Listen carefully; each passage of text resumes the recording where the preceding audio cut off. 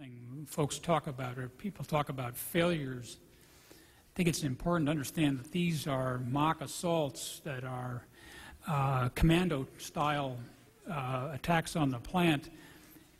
The the adversary team has intimate knowledge of the vital equipment in the plant and the various features of the security program. So they're given very strong advantage in these assaults, and the purpose is to identify those areas of potential weakness, areas where the plan can be strengthened.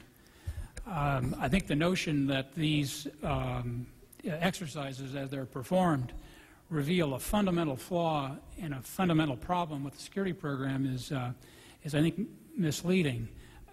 In all of these instances, immediate steps are taken to address any areas or to strengthen the areas that are identified. And sir, how do you very mock, aggressive.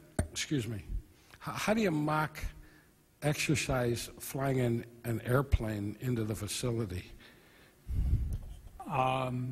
We don't simulate that. How would you deal with it? Are these plants capable of, are these plants capable of dealing with that type of attack?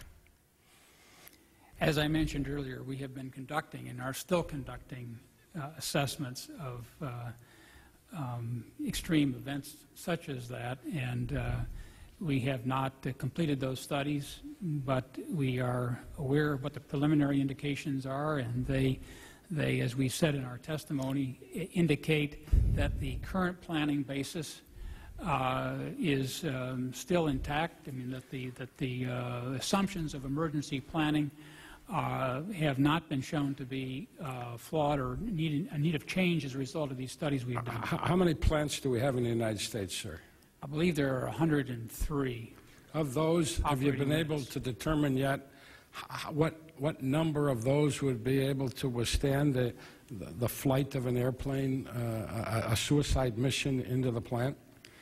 We're doing those reviews. I think that it's clear that these plants were not designed specifically to withstand an attack by a modern-day commercial jet.